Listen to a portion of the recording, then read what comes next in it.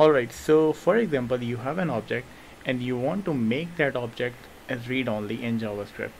So read-only means that you cannot be able to add new properties, update the existing properties, and delete any property in that object.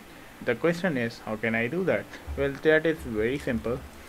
Object dot, we do have a method of dot freeze, and inside this method we will assign our object obj, right? And now if I come over here and write obj.name equal to David, and if I console.log obj, then as you can see that John has not been changed to David. And let's add a new property. Let's say testing.